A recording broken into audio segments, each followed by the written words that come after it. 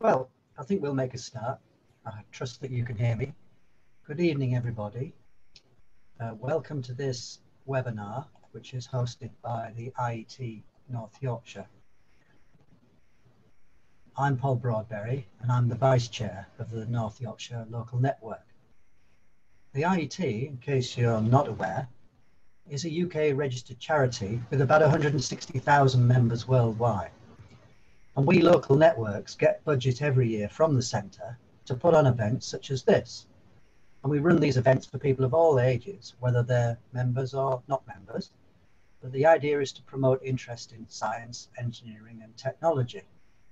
Now, if you're local to North Yorkshire and you'd like to volunteer, we would love to hear from you.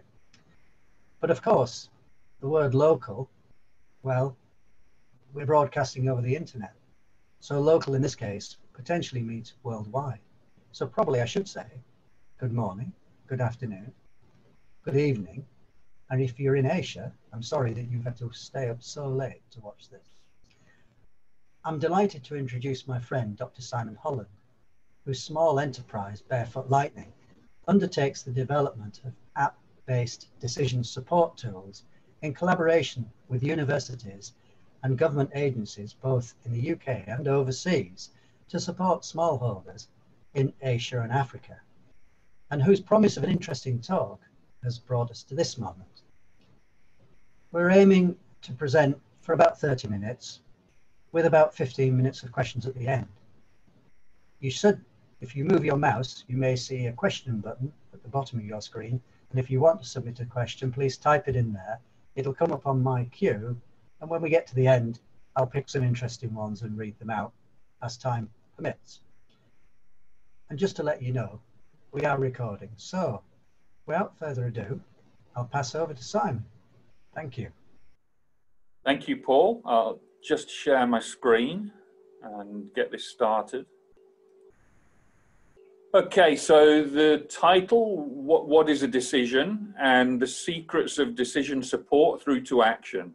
So that clearly is going to be my view of the world and how I view we can move these things forwards. But what I will do is take you through some of the things that we see as the challenges in decision making, as well as also a few little frameworks that other decision scientists have developed over the years, just to give an idea how we can think about structuring that, before I show you the type of solutions that we've been working on to help farmers in developing countries. So, hold on. So, if we look at the choices before us, it's not always clear what that choice is. And if we try and understand, is this a decision or is this a choice? I could be the rabbit there looking around deciding which carrot am I going to eat? Or I might actually be deciding how on earth am I going to get over all of these carrots? Or how many carrots can I eat before I'm full?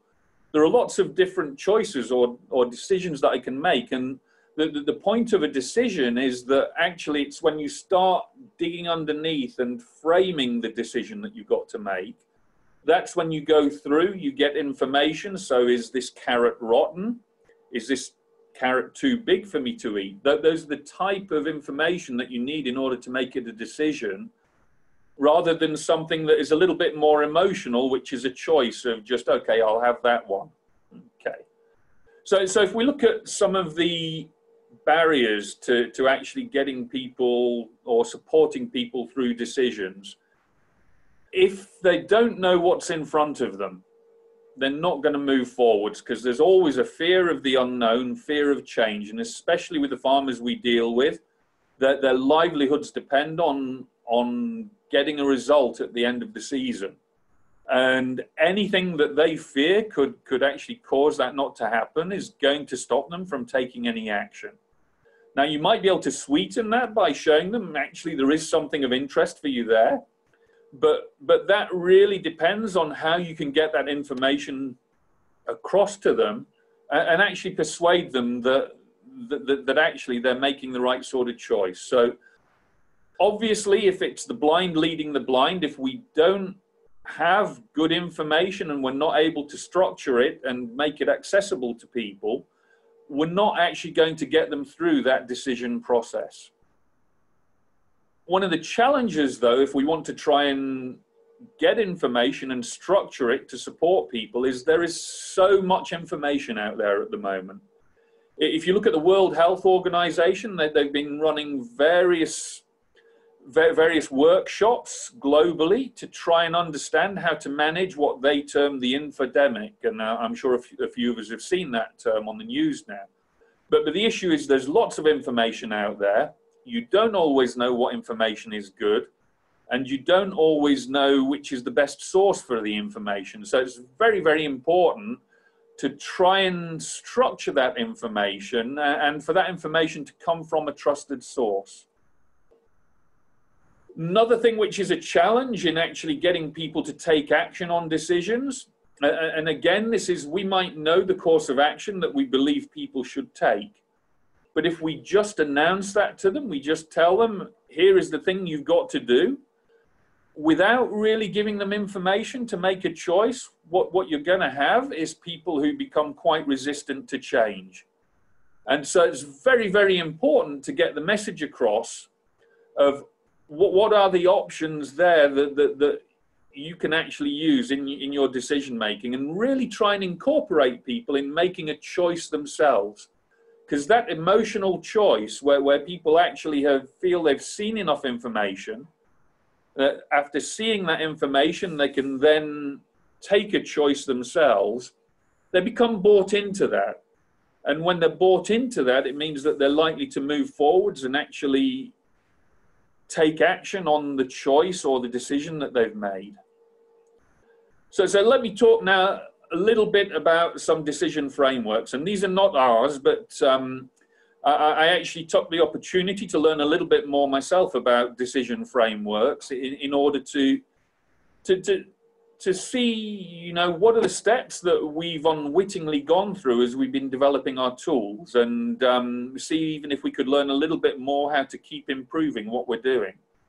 So if we look at decision making, and this sort of captures a number of the issues I was talking about before, the very first thing you've got to do is identify the decision.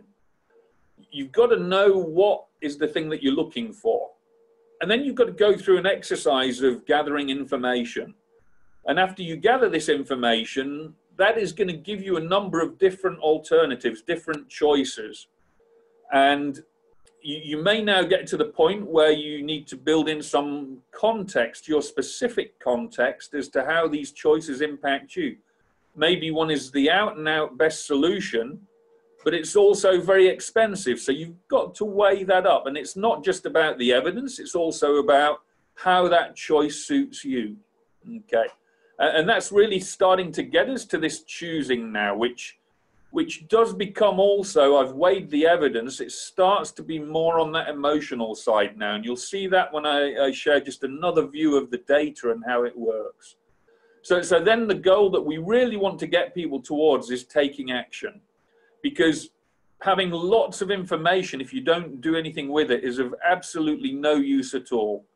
And of course, if you look at any world where you've made a decision and a choice, and it's the same choice you might come up against again in a year's time, you want to be able to review that information and try and learn something from it. So I'm going to show you now a little bit of a more detailed view of what data looks like and the process that it goes as you're making decisions. So, and again, this is another framework that I found that I quite liked. So if we look at data at the start, okay, so we can think of that as facts. We could actually be trying to differentiate between the alternative facts, if you like, well, as we're trying to actually get this pool of data there ready to start our process. Okay, so the first thing we're going to do is we're going to structure that data so it makes a bit more sense to us. We can group the data together and start to put some logic around it. We also need to put a context around that, and I'll show you a little bit of some of the context definitions that we've been doing in our farming situations. But we need something, you know, what is my affordability, for example. That also adds to the context, as well as other information. And for example, if I'm talking about cleaning in a farm, if I have an earthen or a dirt floor, it's a completely different answer than if I have a concrete floor, which is a different answer if I have a slatted floor, which basically is a floor with holes where I can wash any of the waste through. So we need to do that contextual part as well. Now we start getting to the human intervention side, where we've captured all of our data, and now we start thinking about it and trying to put some wisdom in there. And again, this is trying to, in our case, trying to say, really, what are those choices? Okay. So now an opinion, the emotional part, starts to get me through to the decision. This is the choice that's suited to me. I want to take it. And if I've got my objectives, so my objectives are, I do want to do this. I want to make more money through doing this, or I want to make sure I don't have a disaster going through. That's the thing that now starts me getting through to action. Okay. And if I start reviewing, I get further experience. I add to my expertise as well. And these two things help to really strengthen how we get to the insight and the decision component then. So it's a little bit more of a conceptual tool, but I quite like this because it gives you a view of the different forms of data. And if you look in terms of how people evaluate these, people talk sometimes about second order data, third order data, and fourth order data, and that being the intelligence that's in the data. So I find this quite nice that now I know the difference between data, information, and knowledge, and even the insights. Now, a final thing that I think is quite interesting when you look at how the development of software and tools are going. I'm sure we've all heard about big data, but big data actually, it covers up to the first, second, and third order of data. It potentially can start to get towards this fourth order of data. And some people will say it makes decisions, but most things about the decisions are that they have an emotional component and quite often a future-looking component. And so you're starting to get into a world which, again, for this particular model I found quite interesting, is now talking about decision engineering. Okay, so you can think almost the big data becoming the platform. So the first thing we've got to do in any of these very high-end decision support systems is we've got to look at collecting the base data. Ideally, we'll go through this sort of big data stages where we've got our data structured and we can continue to learn and create insight from that. But we've also got to think really about how we enable people to make decisions. And that's where this decision engineering part, if you like, comes in.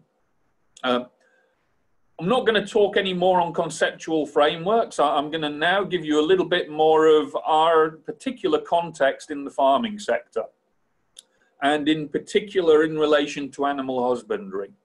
So the way I'd like to do that is just to show some of the farms we visited. So this is a farm in Ethiopia, and you see some goats here eating from a small bowl. You can see some legs here, and that actually is the legs of a few cows they've got in some of the other sheds.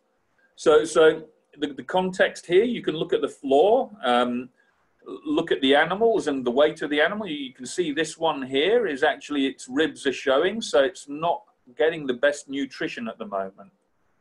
If I look here now, this is in Kenya.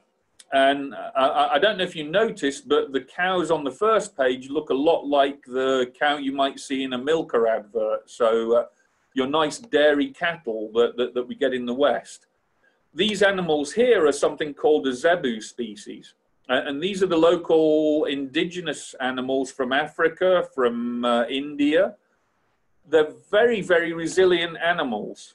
Okay, they're used to living through drought. But the very interesting thing here with these type of animals is because they're used to surviving drought, they tend to conserve water. All right. So over the years, their natural genetic selection has made them very efficient at surviving in drought conditions, but the natural selection means that the milk productivity is much, much lower than the European breeds, where people have really selectively bred to try and increase the milk production in conditions where they've very rarely been either water or food shortage. I think here, if we look at this, you see this is a little bit of a slightly ramshackle area. You can look inside, you can't quite see that, but you probably get a sense that the conditions are quite dirty. If we look at this next structure, again, this is in Kenya. What you see is it's a much more robust structure. Okay, the chances of the floor being cleaned, so catching diseases from the floor, are lower in this context. And if we look at the previous image as well, these cattle are actually just returning from having been out on a route that they've now learnt to follow themselves, where they walk along the highway, they eat the grass verges, they come back. So their exposure to ticks and other disease threats is far, far more significant than this animal in a very, very solid corral. Okay. Also in Malawi now, we have also some very big structured units on the larger farms. So all of these farms have different management requirements. Here again, we're looking at now mixed breed. So this one is a mix between a European breed and a local breed. Okay. And to some extent, you get a bit of the best of both worlds when you get a hybrid like that. But the amount of food you need, the amount of water you need, is incredibly dependent on the likely production that an animal itself is capable of doing. So all of these contextual things are very, very important to capture. Again, some other breeds, and this is in a large farm now, where still they're looking at mixing different breeds, and there are a number of different ways people go around this, from having a direct breeding program to having artificial insemination. And even now there is a group in Cheshire in the UK who are exporting fertilized embryos so that they can do a changeover of a breed incredibly rapidly in order to get very good characteristics. This is a little bit of a different look at the different ways people are feeding. So we've got a trough here outside. Another nice little thing is, what are some of the supplements people give? So here we've got, I think it's papaya there. It's some sort of fruit anyway. And I learned from the scientist who was traveling with us then that this type of little sugary feed is very, very good for getting the digestion and the rumination going in the cows. So all of a sudden, we're getting lots and lots of information about the context and the feed and the supplements, where you know, we've gone through this process of feeling completely overwhelmed by the information. And the only way we could get through this is by doing a lot of structuring. This again is another local habit of hanging up the straw harvest, if you like. And the reason for this is that some of the deer and goats come and eat all the supplies. So they have to hang it up out of reach of the local animals that can get through and eat that for them. Okay, so that's given a bit of my view on the sort of the challenges faced, and a lot of those are around communication and decision support. Some view of some of the structures that you can use to try and understand how to make decisions, and then some of the context that we've been dealing with in trying to develop the solutions that we're going to provide to the farmers in the various different countries that we work in. Okay, so if I start now giving you a view of what our solutions look like, the first thing we had to do was decide how, at a high level, were we going to structure this. And we also needed to look at where the farmers have knowledge themselves and where they really need knowledge to help them do a much more effective job. And so a big component of that is around the health of the animals. A massive component in terms of the economics is around the feed and nutrition. And then in terms of the health, the biosecurity, getting the productivity up, the farm and animal management becomes a critical component there. And that also is how we try and assess the context. So the type of shelter that the animals have, the type of flooring that we have, in order to really understand what is the system so that we can target and start to give the best advice for that. Okay, so I'm going to now look a little bit at how we structure content. And if I show you these slides, so I mentioned we use animations. So ignore the buttons on the top. This is a later structure, but we have animation content that will explain to a farmer the background behind a problem that we're talking about or an issue that we're trying to face. It then gives some of the options that the farmer can actually choose. And so the farmer may choose a number of those options, and that is actually getting the farmer to go through some sort of decision process, because we've done a lot of work to, first of all, find the information, understand the decisions that we need to make, then go even deeper into those decisions, in this case about biosecurity. After we go through the deeper review of that information, we start to come up with some structured options and choices. And then to really communicate that to the farmer so they can make a choice, we have to try and understand the pros and cons of those different choices in those different contexts for the farmers. And so it's quite a complex thing we've been trying to do, but we've gone through and developed a lot of structures to do this. So if I look at what some of that content looks like, we have animation content, in this case on biosecurity and wild boars, and how to have boar-proof fences even, as well as some of the challenges with wild animals coming into the contact with your pigs in this case.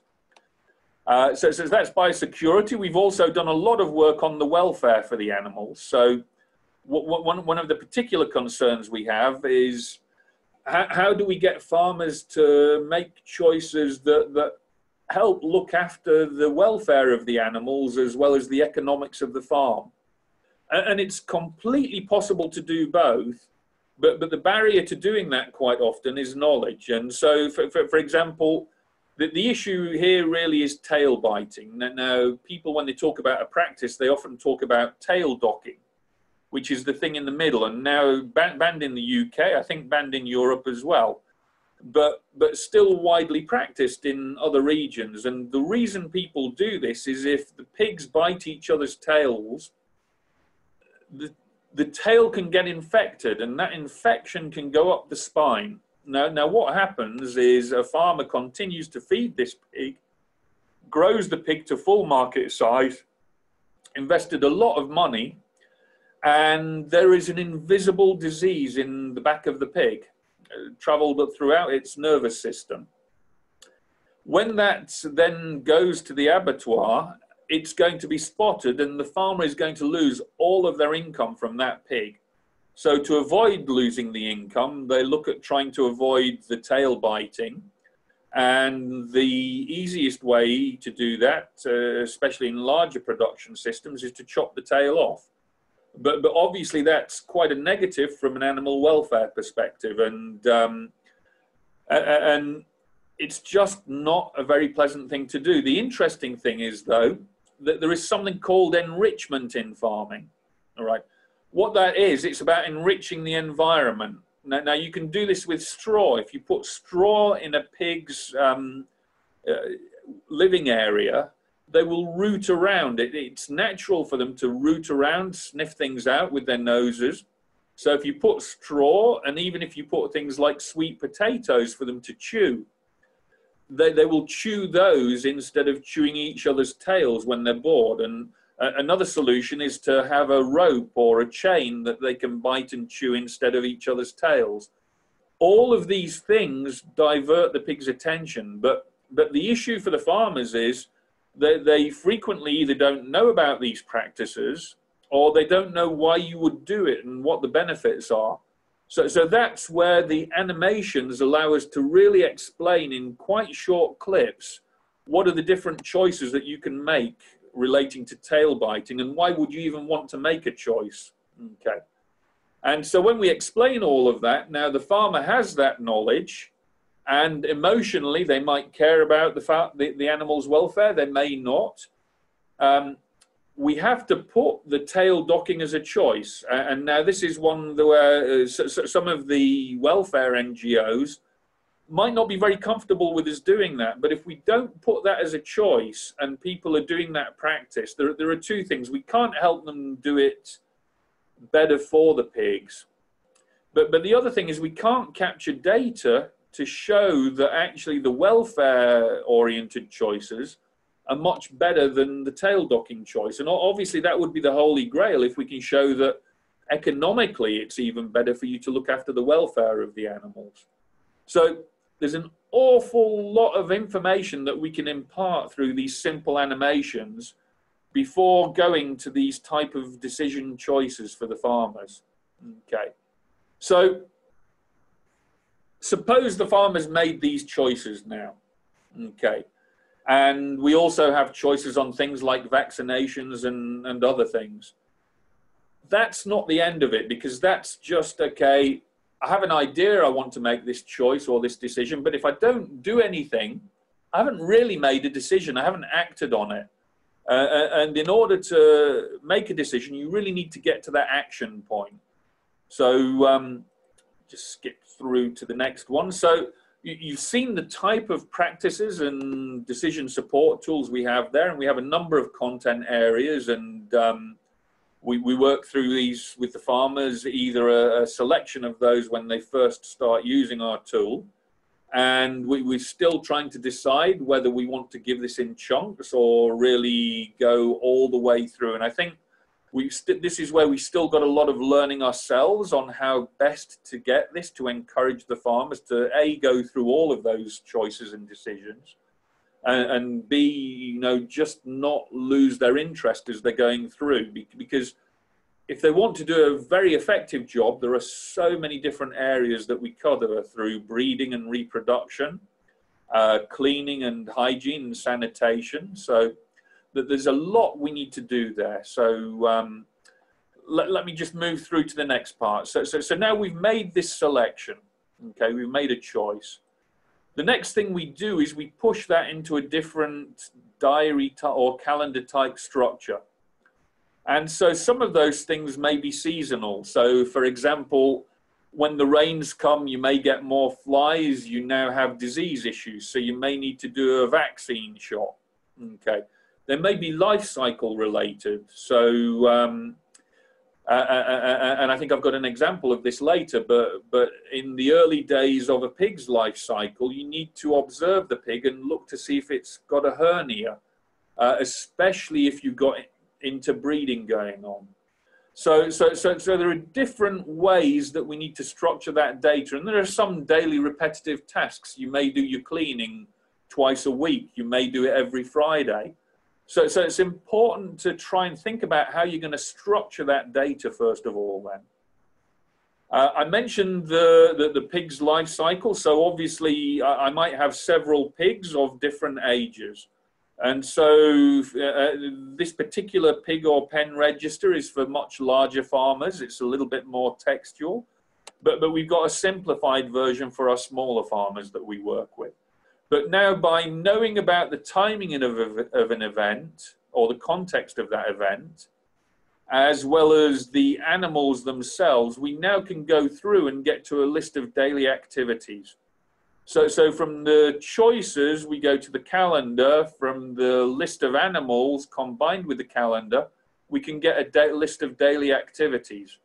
And again, one thing that we're still going through is looking at how we keep this as simple as possible. If you have a lot of pigs, you don't want, or a lot of pens, you don't want to be saying, I did this activity in this pen for this pig and do that for 2,000 pigs.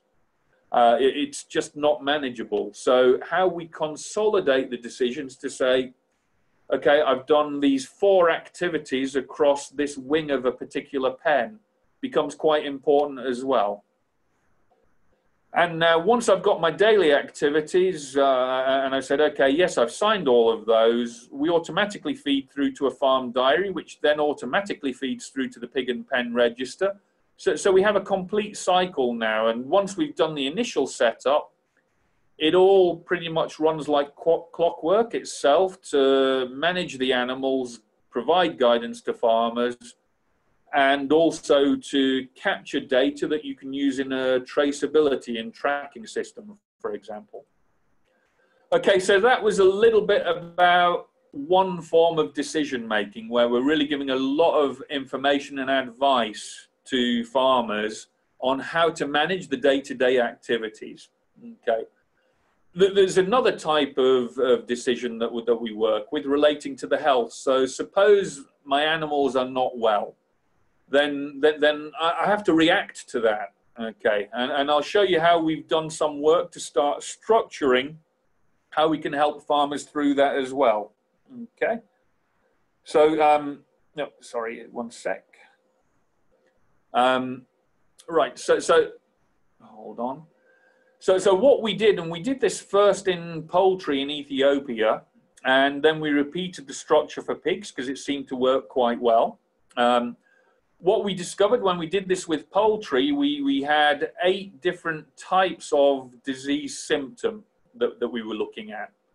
And we had about 80 symptoms that people could observe in poultry, because birds are a species that experience a lot of predation. They try and hide symptoms as much as possible. Okay. When we moved to working with pigs, and this was now in Kenya, we discovered that we've got a lot more symptoms we had to structure. So instead of having 10 symptoms in each of our categories, we ended up with 284 symptoms for pigs.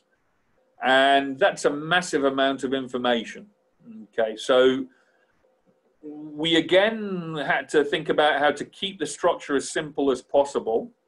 And what we did then was we have done, for example, in head and eyes, this now breaks down into head, eyes, and ears as 3 subsections. But let me show you how this data works now. So the way this structure works, and we always try to work with low literacy farmers, even though you can see text here, you can again play an animation, and the animation will explain the symptom. Okay. If again you want to hit the other side, we can show either an image bank or a video bank. So this shows the real condition. The difficulty with image banks is they don't always look obvious, or if I had chicken number 1 in this case, I might not think it's got the same condition as chicken number 2, which seems to be swollen lower down. So the animations really help people conceptually understand what they're looking for, and then they're able to select a few of those choices. Okay.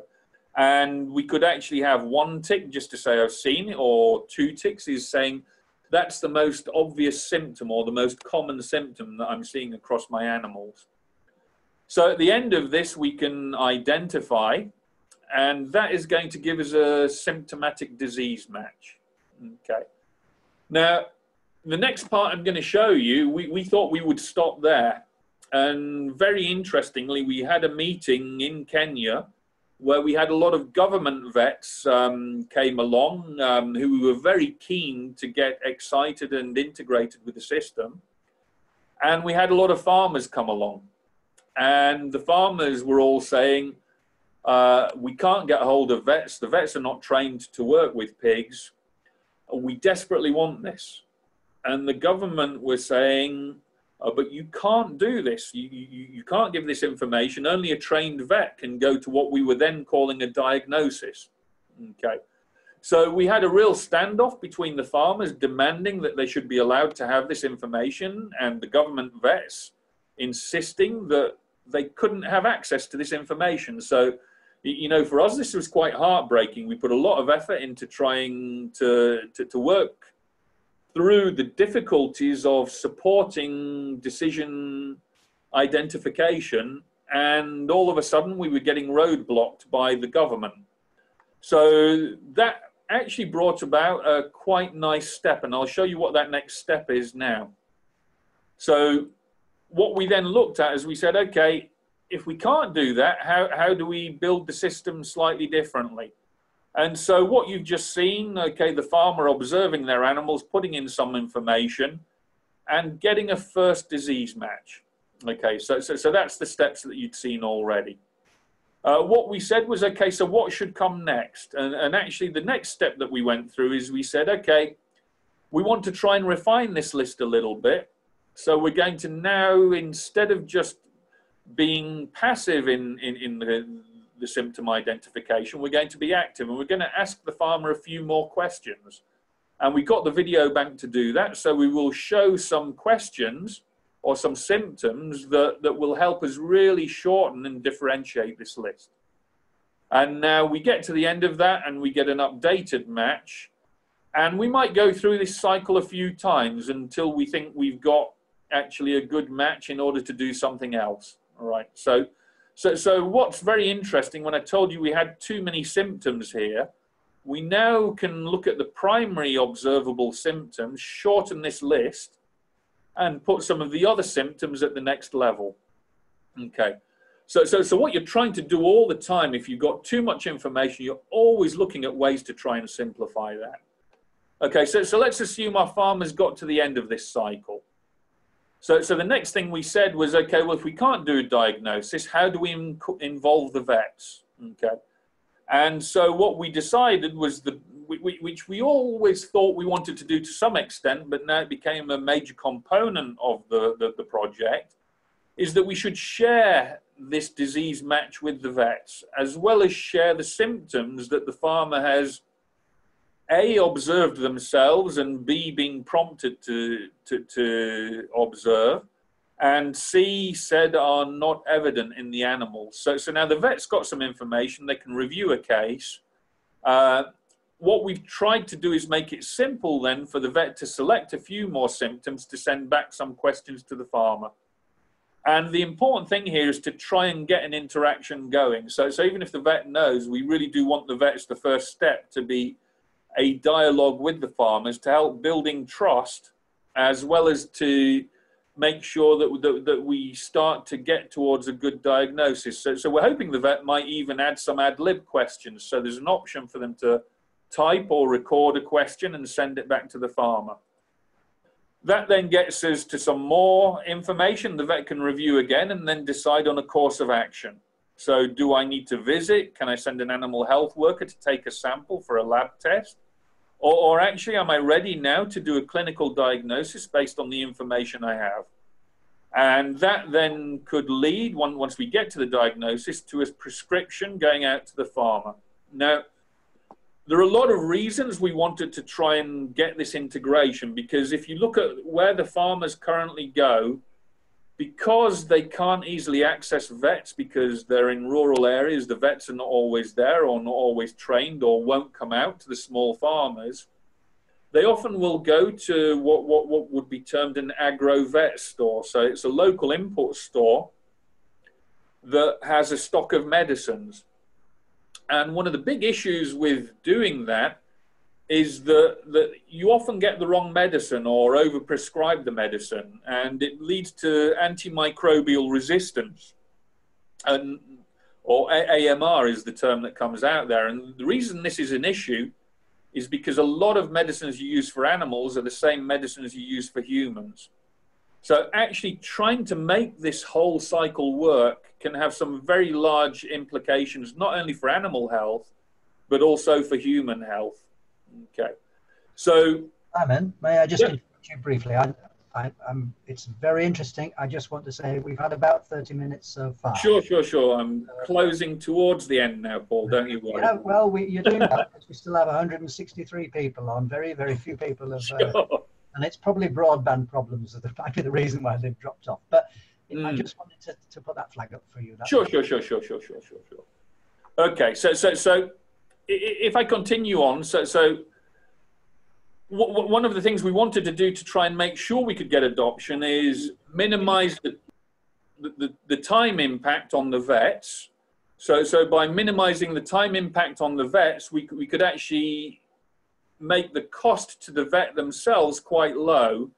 And so the goal is that to try and get farmers to move on to this type of system, we now make the vet consultation the price of a bus fare to and from my local village. So the farmer now starts to perceive this service as a valuable service that doesn't cost them too much to be able to do it.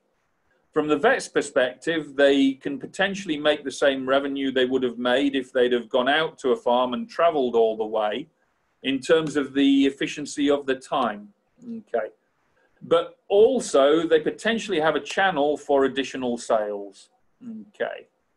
So this is just an example of something which is not really decision oriented, but it's a best practice. And this is another use of the content. So, and this is simple, using a tennis ball to push a hernia back into a pig's stomach so it can heal, and using tape. But I just wanted to differentiate. Not all information you have is going to be about decisions. Some of it I would term best practices. Okay. So just to get to Paul's point, so we're going through a lot of information, a lot of knowledge. We're not going to get it right all the time.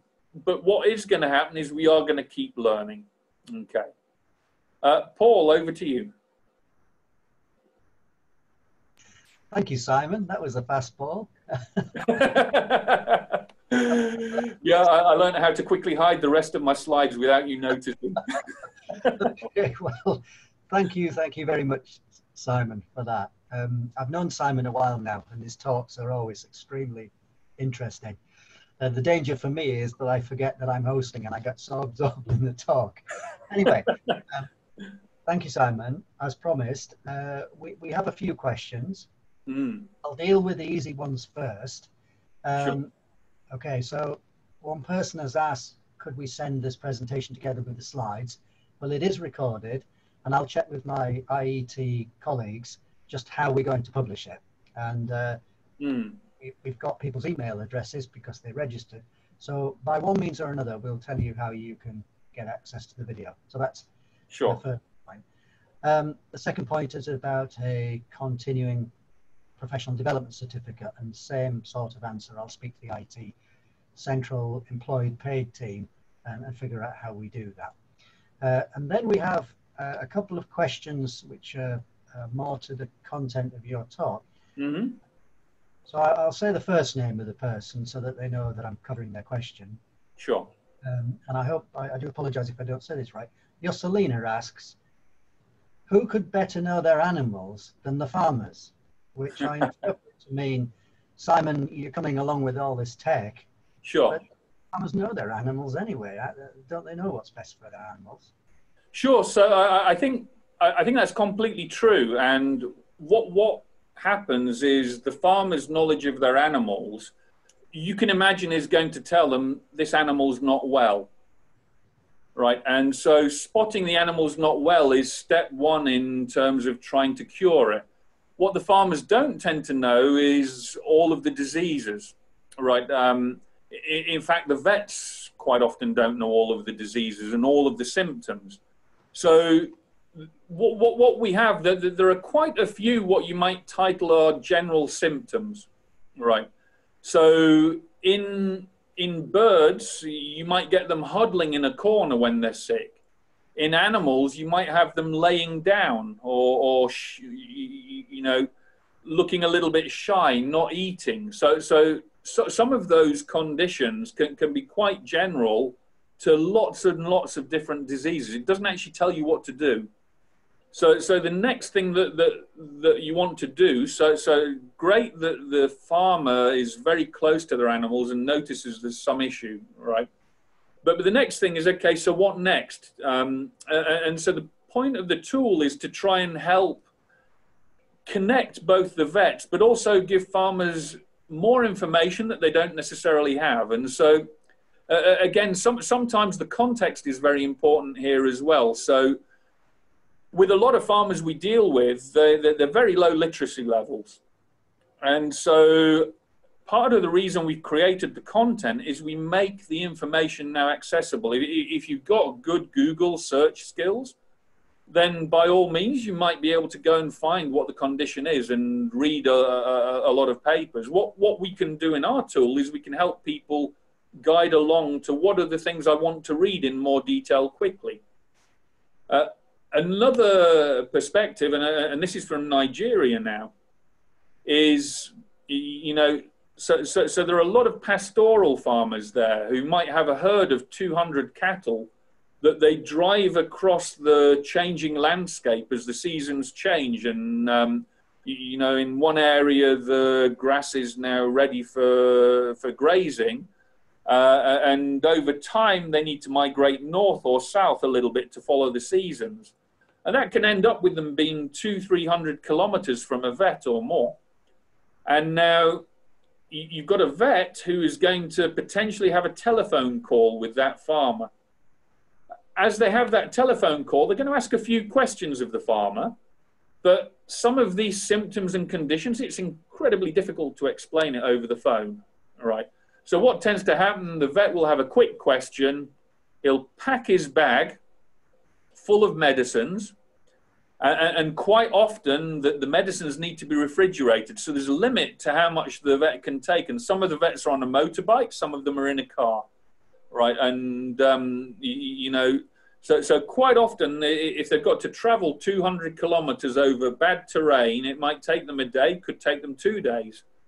They get all the way there, and if they now have not taken note of a few possible diseases that could be there, they might find they don't have the right medicine. Okay, so the farmer's expecting them to treat the animal. They'll probably treat the animal, maybe get a bad outcome. So yes, the farmers should definitely be closer to their animals, know there's some problems, and even for some of the common problems. So in pigs, you get a lot of diarrhea, and it's known as scours when you're talking about pigs. But there are different versions of that. There are bacterial and there are viral, and obviously the treatment is very different depending on that. And, you know, there are all sorts then of different solutions that you can go through. And some of them even, which quite scared me when I heard this, but involve feeding feces to all of the pigs, trying to build up the famous herd immunity, so that you wipe out the disease in that community and then you clear it out of the cycle. But you might, you know, you might lose a lot of your young pigs, so you need to stop a few cycles. But so all these different types of practices and treatments also become important. And again, some vets in some countries will know these treatments and know these practices, some won't. Some of them won't be very familiar with the pigs, for example, because in a lot of Africa, your cows have been the far more dominant species, but the pigs are starting to grow a lot. So the vets just don't have that deep knowledge as much. Can I guide you a little bit? I mean, somebody's actually commented, the fact is we don't know what we don't know. As if we were farmers, we don't know what we don't know. We don't always know the best. Yeah, that would have been the short answer. I've just tried to... thinking. We've got a few questions coming in, and I'd like to try and do justice to all of them. Peter sent us quite a long question. I'm going to read it out. It's a few sentences, but I think I've got the sense of it. So bear with me while I do this, please, sure. Simon. In my experience as an engineer, manager, and entrepreneur, I find that the classic vector from decision need to action is clearly applicable only to administrators, where complete and reliable facts are predominantly available. But at senior levels, reliable information, such as for future market, competitive, or political states, are often unavailable. So probably a probability and an intuition are substituted, even though the possible penalties are higher. So the real sort of bottom line question from Peter is, do you feel that the same classic vector still applies, but needs to be more flexibly described? So sure. So this is getting into the this is getting into the complex area of decision science, and I did see a few interesting frameworks. And again, I talked a little bit about the step between the big data and then moving to the decision engineering. And I used to do a lot of strategy consulting myself. And what's interesting when you're doing that is you're gathering a lot of information, you're structuring it.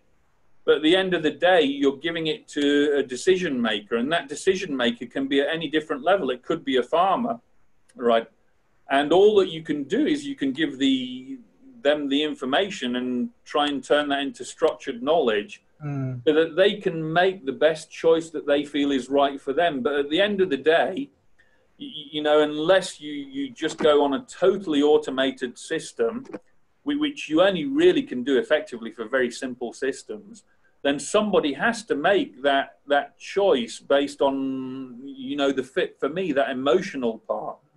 And for senior management, that emotional part is, you know, it's a gut feel quite often, or it's taking into account some of that learning that they've got over the years of experiencing different things. And just, you know, I think another great thing, you know, we always used to talk in our strategy about diversity.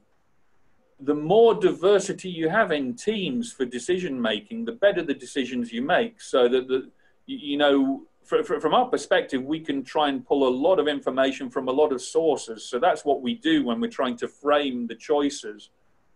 But you know, as you move up to more complex decisions, I think that experience and emotion and gut feel become more and more important. And I think that's why it gives you hope that AI will never take over everything. Yeah, I mean, I guess just to chip in there, Simon, I guess it's, you know, computer decision making, let's call it that, is 100% reliable because of the factors you've said. I think it's a numbers game, isn't it? And if you can help 80% of the people, 80%, that might be, I'm just using numbers in my own mind. You know, I think the 80-20 rule is, you know, we know we're not going to get everybody to make decisions as well. Another thing we look at are key influencers. So, you know, in a lot of the villages where we've worked, the majority of the farmers will always look to the person they consider to be the progressive farmer in that village. Maybe they've got a bit more land, or they're a bit more experimental.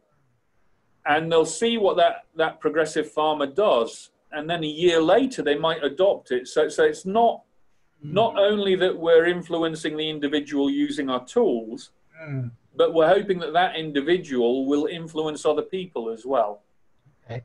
So let me move on to okay, let me say I'm planning to end this at past. So wherever you're watching, past should be past. I don't know what hour it will be, but it will be past.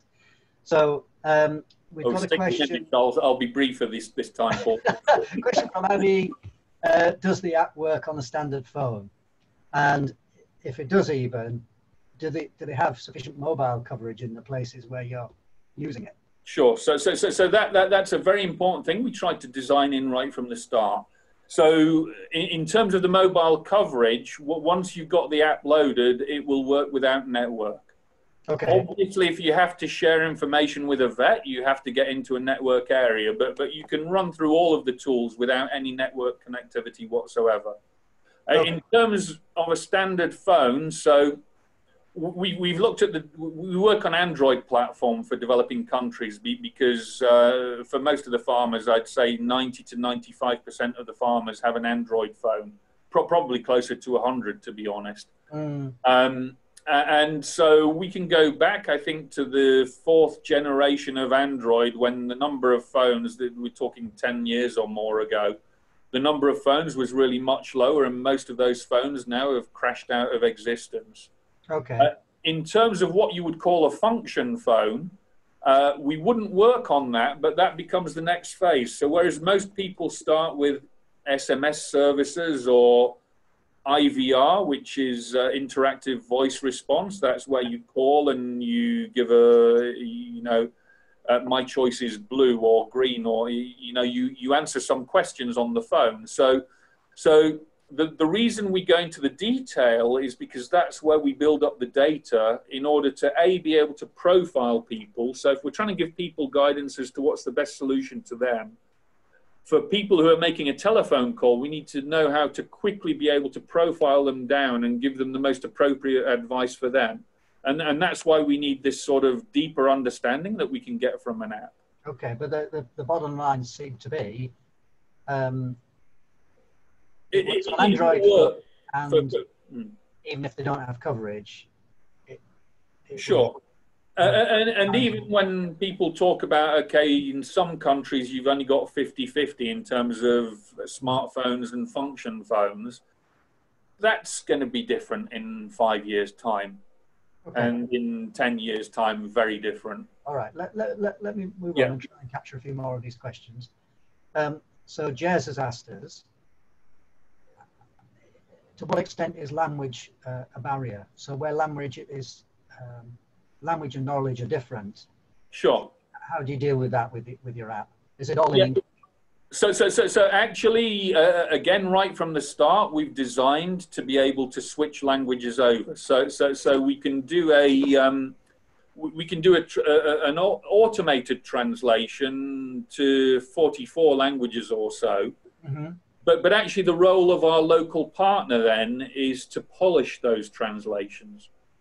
And we can play an animation with either a text to voice where that functionality exists, or we can overlay a voice recording. And we've built all of that in because we are very aware that we really need to have that local language capability in all the markets we operate.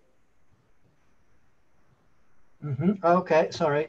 I was just going. We've got far more questions than we're going to be able to cover. Right. Okay, I'm going to go to Jonathan. So please don't be offended if I don't read out your question. I've got more than I can cover now, but I'll just going to jump. I've got 2 lists I'm working from as well. Sure. But anyway, Jonathan asks, how often do decisions not match your initial assessment, and how do you avoid loss of credibility with misdiagnosis? So you come along with this app and the farmer says, you've got to be joking, you don't know what you're talking about. Yeah, I think, you know, what we do, and I didn't talk about actually, that there were some bars like radio signals at the side, which were trying to show, I'm going to use the word probability, but I'm not going to mean it. Okay, yeah. It's not actually a probability in there, right? But what it's doing is it's giving you a list of the most probable diseases. And there's all sorts of other context things we need to build in, like, you know, the history of the animal, the genetics of the animal. Some breeds are more susceptible or resistant to particular diseases. Some climatic data, the temperature, the humidity, all of that we've not built in yet. And all of those things will improve that in the future. Mm-hmm. But also what we expect by having the vets in the loop is that we will learn from the final diagnosis that a vet makes. And that, again, will improve the system. So it is absolutely not going to be perfect. And what will happen is, even if it was perfect and the farmer gets their animal treated, it may still be too late to save the animal. And some of them will point at us or blame us. So one of the things that we're looking at in some of the territories is how we have an integrated solution that covers both our solution plus an insurance package. Oh, okay. And that way we can mitigate against A, some of the risk for the farmers, but B, if you're not following the practices, your insurance goes. So it helps encourage more take up of the practices as well, or at least of the practices that they've chosen. All right. Okay. If they don't choose many good practices over time, that probably will impact the insurance premium. Mm-hmm. So again, there's an encouragement to adopt good practices. And then if it goes wrong, there's an insurance component. I could talk a lot about the insurance, but I know Paul is going to cut me off. So, wow. Okay, I'm going to finish with one final question. There's 20 questions all together, which I'm not going to read out. And there's also, there are also questions looking through. If there is a way, Paul, to publish those at the end, I don't mind answering them in a text format. Okay. Well, maybe I'll make sure I do a screen grab before. Sure. Anyway, Yeah. just one final question, and this is a straightforward question. What they've asked is how long do you find it takes to develop an app? But I think maybe I'm going to ask how long have you been working on this? You don't want to know is the answer. Okay. No, so what's interesting, we've done some simple apps, right? And this is by no means a simple app. And we can do very simple things. You know, some things you could turn around in a week. We have some friends who do a lot of meditation work. And all we're doing there is giving them, okay, what are the 4 or 5 steps in your meditation using an existing screen structure we have and just pumping in some content. And so probably the team could do that in 3 days even, just with an idea how we would design it and put it through. This type of big platform project, you know, our pig project's been going for 2 years. Right. But that was built on a poultry project, which was 1.5 years. So you can see to build the platform up and the understanding's taken a lot of time. Now, we've been doing other projects simultaneously, but if you had an endless amount of focus and, you know, an effective, small enough team that was capable enough, then for sure, yeah. I mean, taking the sort of things I'm imparting now, we've learned the hard way. But I think people could take this to another sector and do something in 6 months without too much trouble. Okay. If it looked like I wasn't listening, well, it wasn't that. It was because I'm just screen grabbing because I know when we've closed this down, my screen's going to disappear. So Sure. Screen grabbing. I think, Simon. Yeah. We'll leave it there. We've been on for about an hour. Sure. I would normally at this point ask for a vote of thanks in the usual way by clapping, but I don't know how to do that. So I trust that everybody has enjoyed your presentation. I know certainly I have, again, another one of your presentations. We have recorded it. We will find a way to make it available. We've still got 132 people on, even now. So, but I'm going to end it there. Okay. Thank you very much indeed, everybody, and I hope you enjoyed it.